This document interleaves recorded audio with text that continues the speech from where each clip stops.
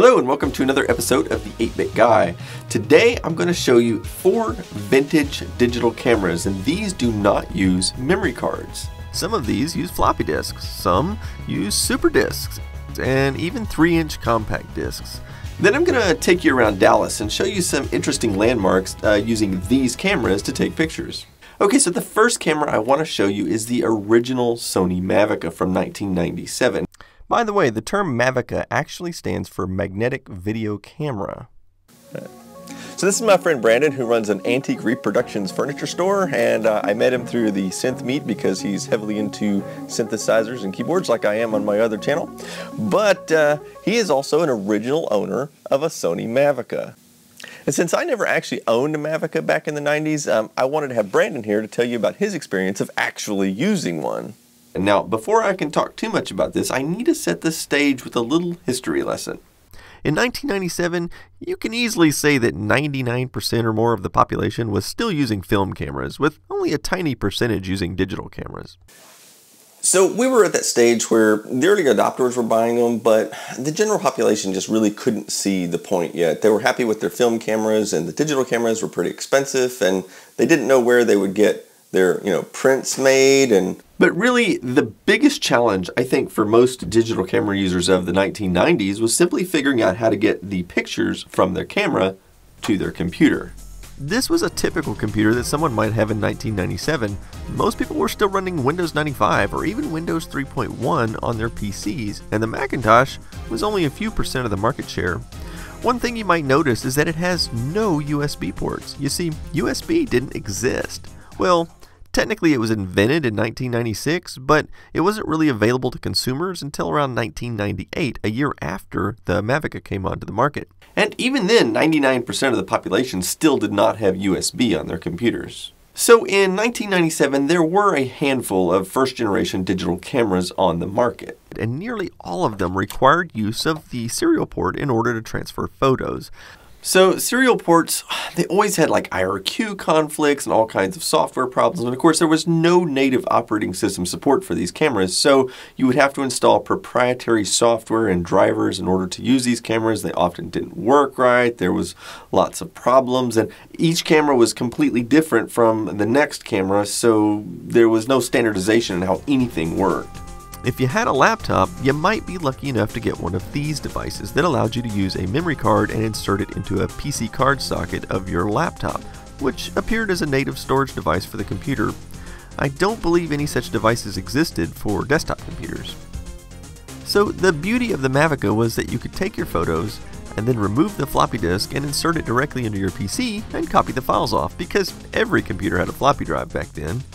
And if you compared to a roll of film, you could typically store 20 or 30 exposures on a roll, and if you were going on vacation, it was probably just as convenient to carry around a bunch of floppy disks as it would have been film rolls. I mean, even these old Kodak disc film cartridges only had 15 exposures on a disc, and the Mavica could store around 20 photos on a single disc. Not only that, but unlike film cameras of the time, it was possible to review your photos and then delete the ones you didn't want. I distinctly remember about half the photos I took on my film cameras ended up in the trash after getting them developed. So, everybody's used to their cameras on their phone, and they just take pictures of everything. But back in the days of film cameras, you had 24 exposures on a roll of film, and you were pretty conservative as to what you took pictures of. You didn't just go around shooting this, that, and the other. You're like, oh, okay, this is a good shot I need to take a picture of. But with the digital camera and having the convenience of the floppy disk, I was going around just taking pictures of everything. And then once I filled up the disk, I either popped a new one in or I'd take it to the computer and dump it to the hard drive. So yeah, I was taking tons of pictures. And in my business, in the furniture business, pictures are important. When I've got customers in other cities, I used to have to draw stuff on a piece of paper and send it through a fax machine and hope that they could figure out what the heck I drew. But with email and cameras, yeah. Sony originally released two versions of the Mavica in 1997. There was the low-end FD5 and the high-end FD7. Both had the same 640 by 480 resolution and both had the same 2.5 color inch LCD on the back, but the FD5 had a fixed focus lens and the FD7 had a 10x zoom, which is really nice. The low-end model retailed for $599 and the high-end for $799. So, I happen to have the high-end version with the 10x zoom. Now, the first thing people notice when I show them this camera is that it's unusually large and bulky.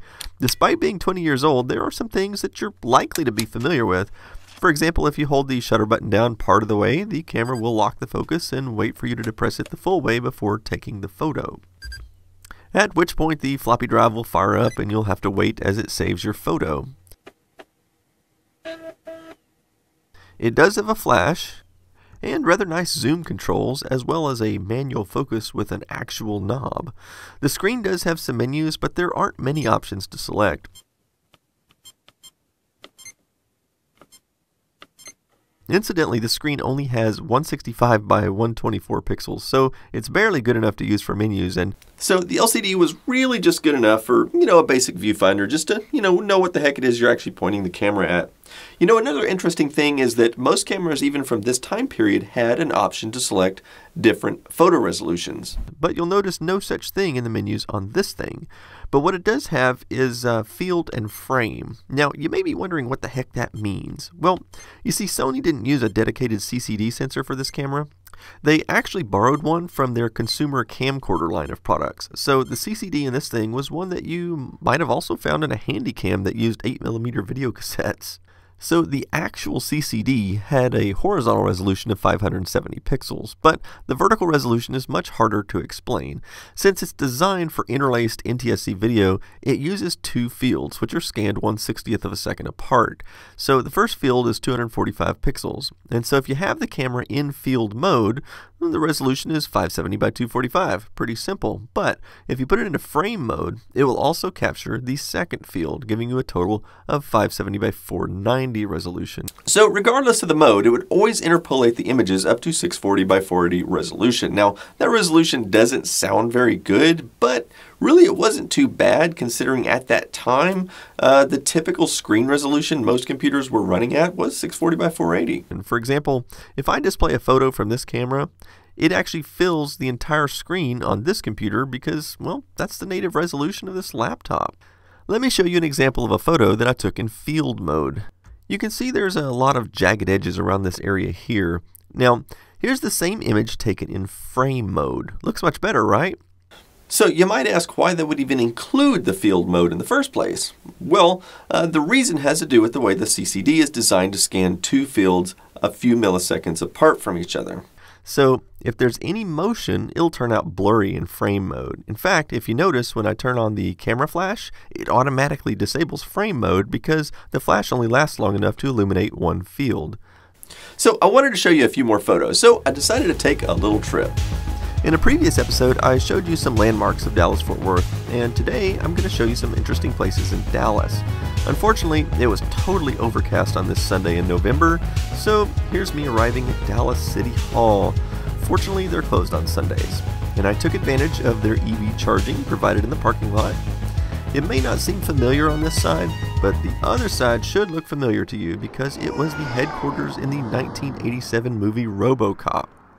So even though RoboCop is supposed to take place in Detroit, it was actually filmed all in Dallas. In fact, you can clearly see Reunion Tower in the backdrop of this car chase scene. Incidentally, Reunion Tower was also destroyed in the movie Asteroid. But don't worry, Reunion Tower is still here, and I can safely walk through these passageways at City Hall without any fear of being attacked by a giant robot. And look what I found, an old vintage payphone. Now this relic ought to be on my channel. This is a historical piece of technology here, isn't it? I haven't seen one of these in ages. Okay, so here we are at the Dallas City Hall, which you've seen in the RoboCop movie. And it looks a little bit different because they put a matte painting to make it look like it was taller than it really was. But it's still a very interesting architecture. And I'm going to take some pictures using my vintage floppy disk cameras, and we'll see what it looks like. Anyway, I set up a tripod, and here's a photo I took on the Mavica FD7. I also took some other shots of some of the surrounding areas.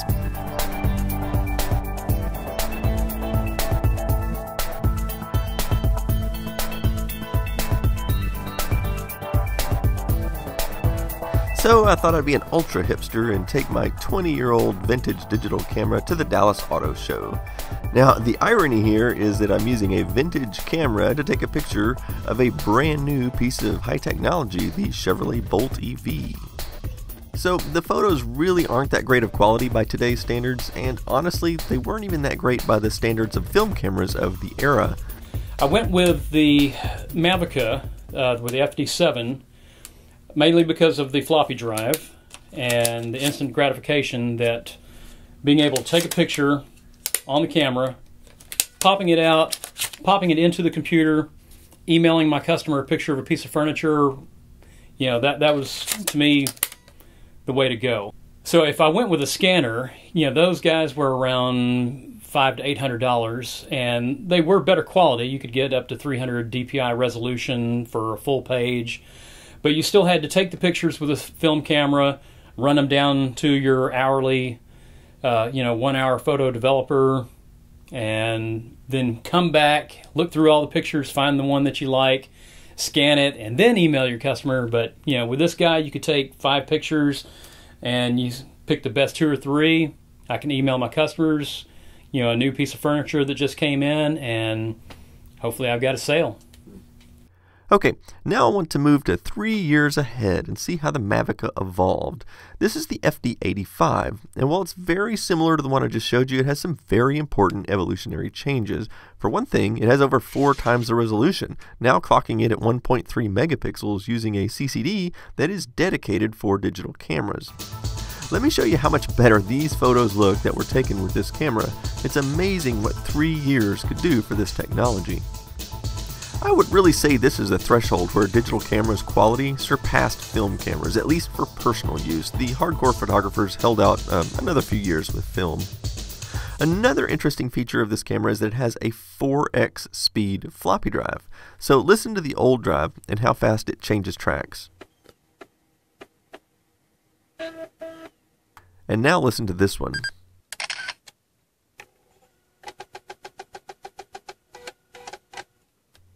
That's pretty interesting because in all the time the floppy drive was in use for PCs, nobody really ever attempted to make the drive faster.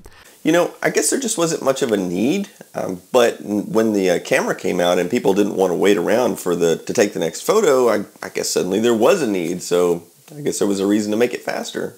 This camera also introduced the ability to use this nifty device. It's a floppy disk adapter that takes a memory stick and it can be inserted into the camera. Now, unfortunately, this will not work with the older Mavicas because the firmware has to know how to actually use this, but this allowed the Mavica to store a lot more photos. So you might ask if you could stick this thing into a regular PC's floppy drive and read it like a disk. Well, the answer is yes and no. So you see, it required a special driver to be installed, and the only driver I can find that works with this is for Windows XP. So also it requires an actual computer with an internal floppy drive using the original standardized controller. So that really limits the number of computers that you could use this on. So for example, there's no way you would ever be able to use it with like one of these USB floppy drives, even if it were running on Windows XP, because it's not a standard controller. The camera also included a composite video port so that you could play back your photos on a TV so the whole family could see them.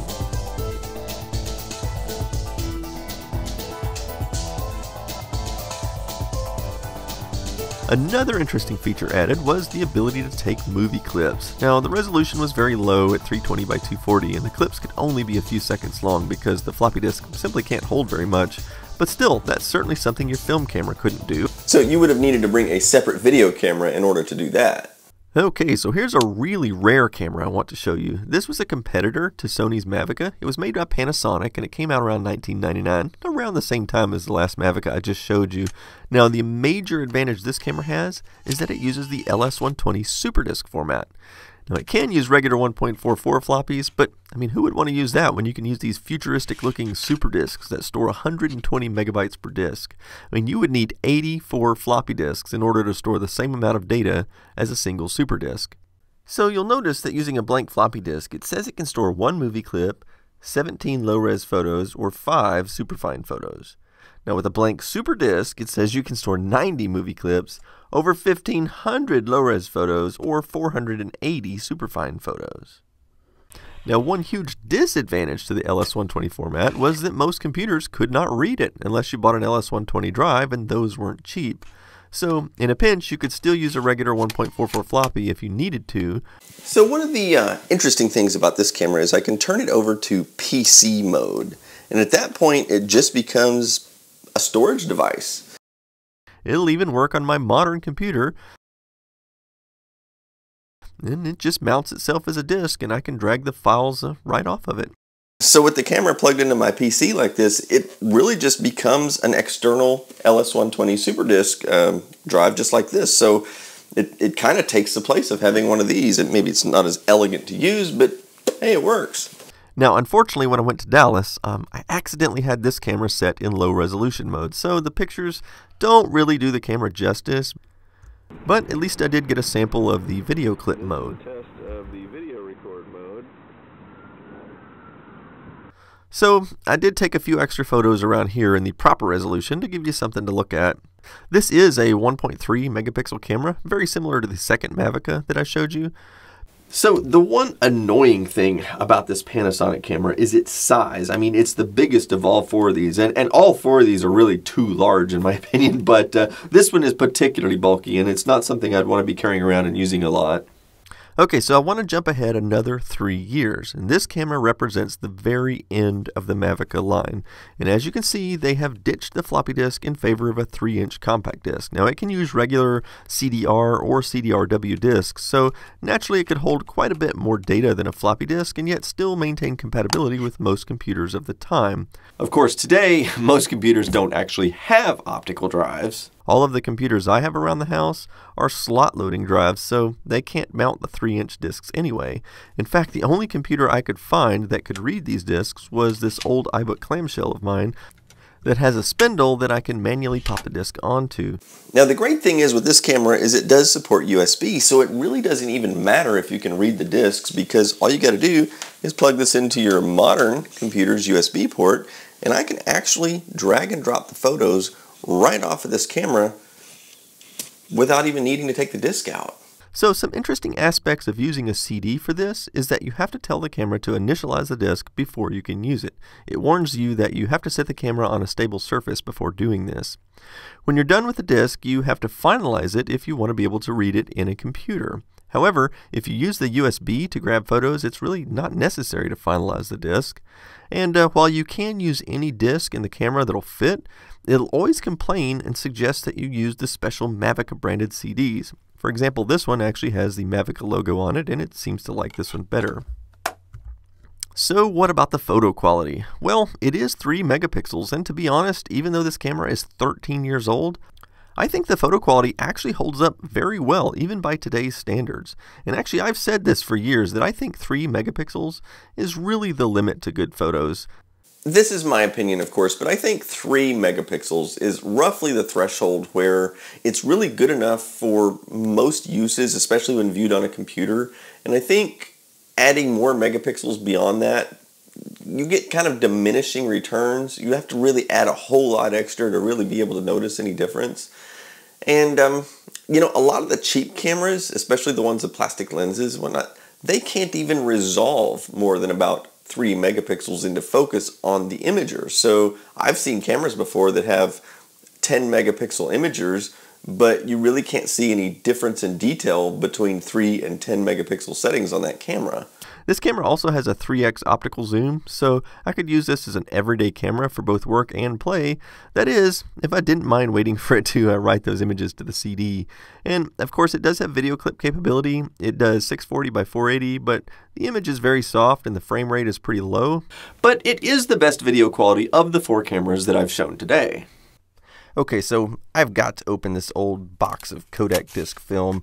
I haven't seen one of these in ages. Look, the expiration date was in 1990.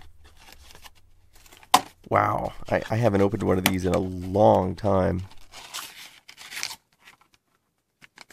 I don't even think you can get these developed anymore.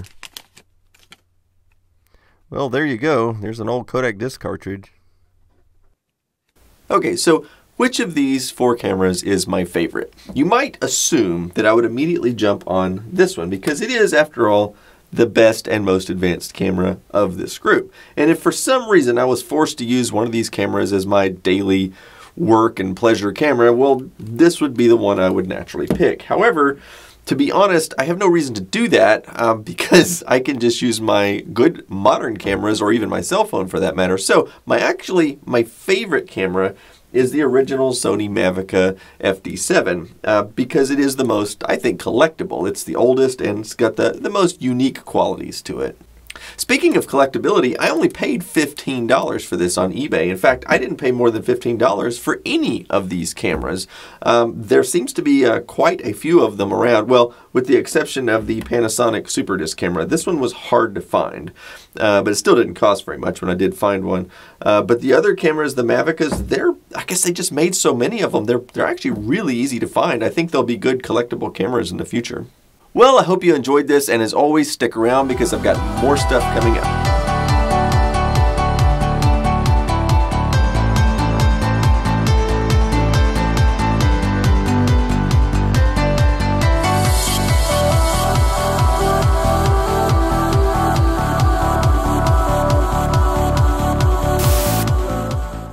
Alright, so this is my friend Brandon, who runs a...